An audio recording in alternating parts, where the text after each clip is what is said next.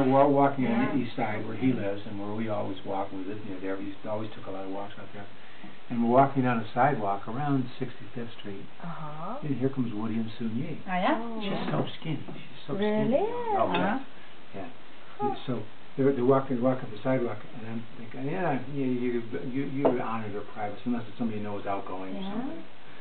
So we weren't going to say anything to him. So he can walk in New York unnoticed? Without being... Well, he used to always be in his disguise, but this time he wasn't. He was just normal Woody and Soon Yi. He used to be wearing big sunbonnets and all that stuff. But it was just the two of them walking up the street. So I was going to ignore them, just walk by, and we got to one of those points in the sidewalk where an old tree had grown in, and it was just one lane.